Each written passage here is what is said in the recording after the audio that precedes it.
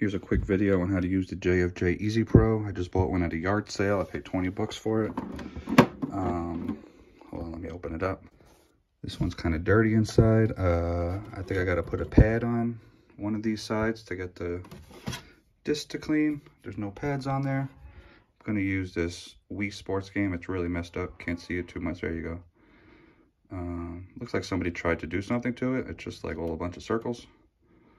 So we're going to see if those come out. I picked up some extra pads it came with. That's my cat. It's got this solution and a couple pads back there.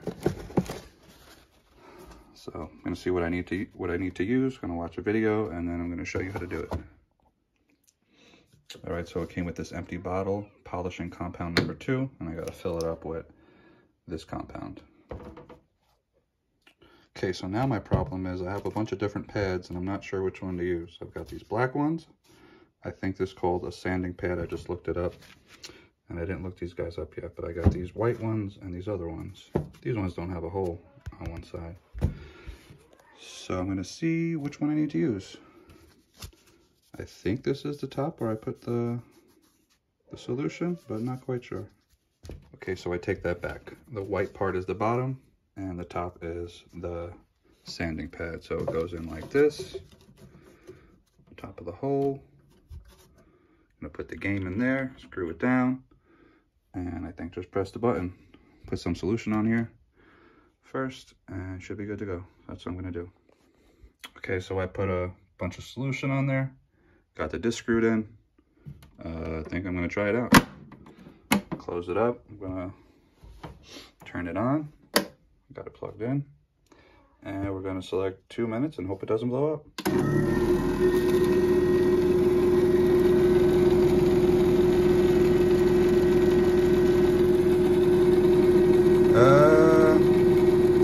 It's not blowing up, so that's a good sign. Gonna let that run for 2 minutes and see if it looks any better. And if it blows up, I will update you.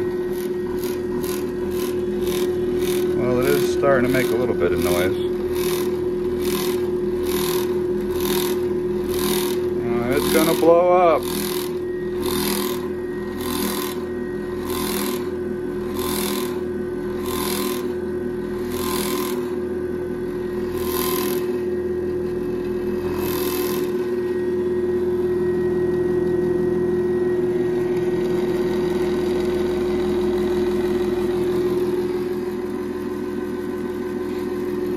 All right, I'll update you in a minute.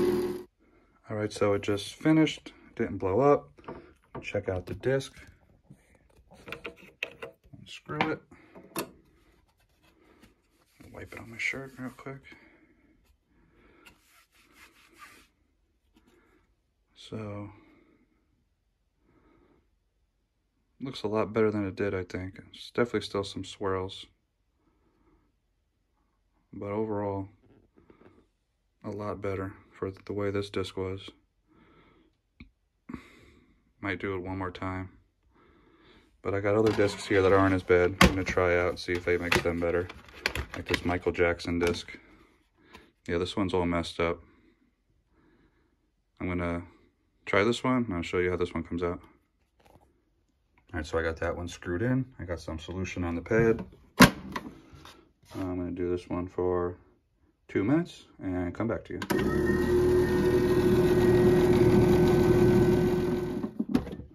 Just finished. Use 2 hands. This disc got a bunch of stains on it. Still has the stains. A lot better. I might do another 2 minutes, see if that helps. I'll wipe it on my shirt. Yeah, let's do another 2 minutes.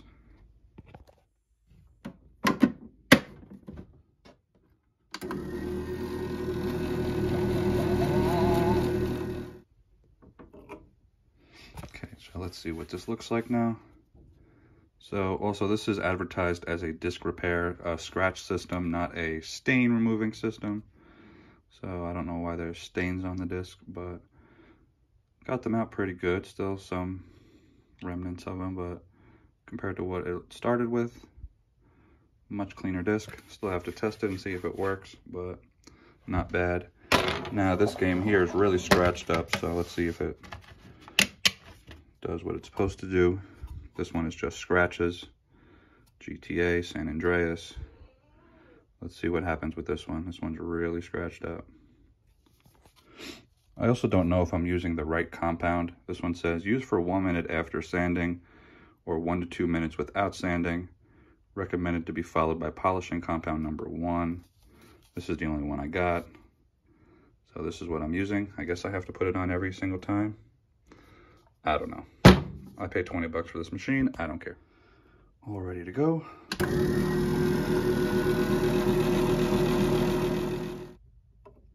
Okay, so that one just finished. And that one was super scratched up. Look how much better it looks. I get this fading on this one side of the disc all the time. I don't know what I'm doing wrong there. Gotta research that one. But let me wipe it with my shirt, see if it gets better. Yeah, a little bit better. Still a little bit of scratches, but a lot better than it was. Still have to test it, but for a little $20 machine, I'm pretty happy with my investment. I think if I did this one again, it'd probably come out better. So that's what I'm gonna do. That's the end of this video. That's how you use a JFJ Easy Pro.